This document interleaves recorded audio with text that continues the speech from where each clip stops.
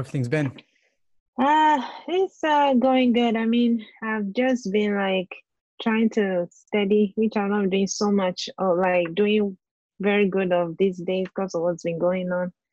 So, but I'm just like taking it one day at a time. Yeah, of course. That's all you can do. And the LSAT in general anyway is a marathon, not a sprint. And so a Yeah. week here, a week there where you're not able to get that much done for whatever reason, current Hmm. events certainly an understandable one, then just be compassionate with yourself, give yourself the time you need, and then Okay. get back to it when you can. The only thing I would say is try not to let several days go by without doing anything, because it's Okay. also important to keep your momentum going.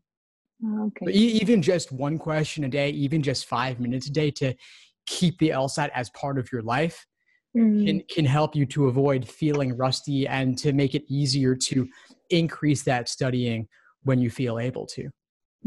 okay. Okay. Cool. All right. So, so what's going on for Mm. you today? What's your biggest LSAT challenge or admissions challenge that I could help with? Uh, well, I guess like my outside challenge is like making sure I get the right score, like the a score that will get me into a very good law school. So so right now I'm trying to I've been doing a lot of the logic games for the past few days. I did some yesterday. So I'm trying to get used to understanding it and loving it like you say in your blogs. So, but that's like one of my biggest LSAT challenge. Will I be able to understand what I'm studying before I take it in November? Like, I'm just, worried, but try not to be worried also. If that makes sense. But, Yeah, I hear what you're saying. Yeah, any specific areas giving you trouble? the I know like the logic games. I've been doing. I did the pretest 64 or 70 yesterday, and when I was doing it, it's like they have when I'm reading the questions and reading the passages and then looking at the rules to draw the diagram. It's like there are some of them I didn't know how I was supposed to draw the diagram. Like I was used to doing it like the way you showed it in one of your blogs with the A is before B, and you do the I don't know what they call it, like the thing Yeah, we're just drawing lines to reflect the yeah, before drawing lines. after. Yeah. Yeah, so I was trying to do that, but I was like, no, it doesn't fit this question. So it's like I always have to figure out what diagram that will fit the question I'm answering. So I was having issue like answering the questions, and then it got to a point where I didn't do so well. Like when I chose the answer, I thought that was the answer, but I kind of like was discouraged a little bit.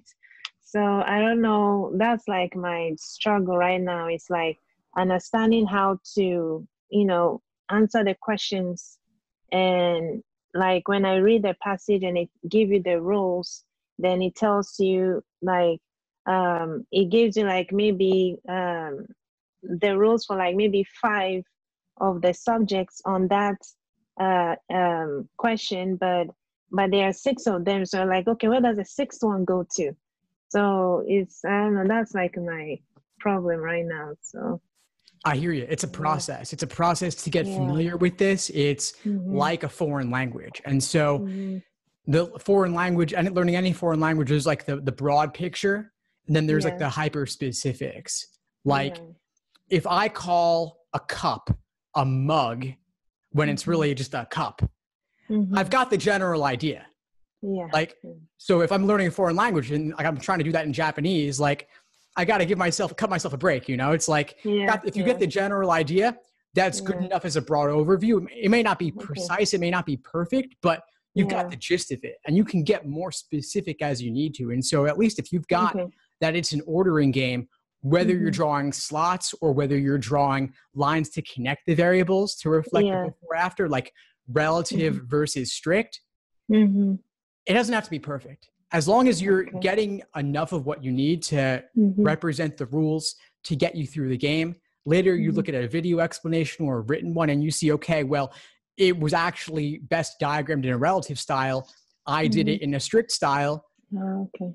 If that's the position that you're taking, then at least you know, okay, well, next time you'll know to do it differently. Okay. Okay. Cool. It's a process of just generally familiarizing yourself through exposure. Yeah. Okay. Okay. All right. I remember that. And also the more you do, the easier it'll get. So there's nearly 400 games out there.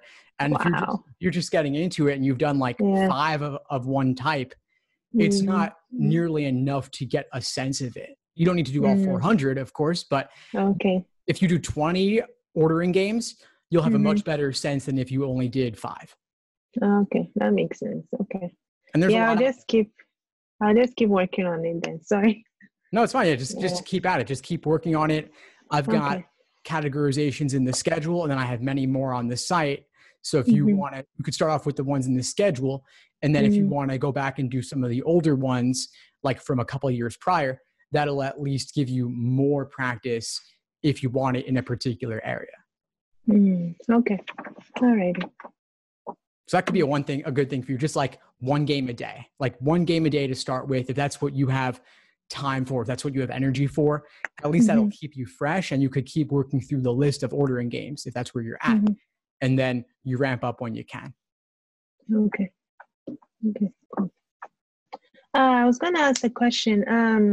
I noticed the schedule. I know it's like you give us, it has everything to do for each day of the week. So what if I'm supposed to be working on the 3rd week right now, but because of stuff going on, I've not been able to finish the 2nd week. So does it mean that since I'm in the 3rd week, I just have to, pause where I'm at on the 2nd week and jump into the 3rd week? I wouldn't jump ahead. The schedule is really important for the level of specificity about what to do in a particular order. And so it's like you can't skip a category of logic games and never learn those. It's a fundamental part of building your foundation. So I would say work through the schedule in the order given. Yeah, you could be behind right now. A lot of people fall behind just because things come up. It's totally normal for that to happen. And what you can do if you fall behind is catch up later by doing a little bit more than one day of work each day. So you could do like 110% of what's listed there by moving ahead slowly. I wouldn't try to do 3 weeks worth of work in 1 week if you fell that far behind. That's too much. You don't want to burn out, but gradually catch up later when you can. And then you might find there's a certain area of the exam where you don't need to do all the practice problems listed. You could do fewer, and that would let you save some time. So the way you catch up is you do more work per day than is scheduled. And then you could also cut a little bit of some examples from each category. Those are 2 different ways to handle it. If you fall really far behind, I would say you might want to postpone your test date, but hopefully you won't need to do that. You'll see what happens going forward. But a lot of people do also just based on life happening, So don't ever skip portions of the schedule altogether though, because they're fundamental concepts that are covered on the exam. Okay. All right. I was just making sure I don't want to skip anything, because looking at it, I'm like, they're all important. I don't want to skip any. So I was just thinking since it's the 3rd week, will it affect anything? But I'll just try catching up. So it's a process, but you're doing everything you can and everything you should. So just keep moving forward through the schedule. And if you have any questions at all, feel free to reach out. Okay. I'll do that. Awesome, Jennifer. Well, you have a good one. Stay safe and be in touch. I'll see you in class soon.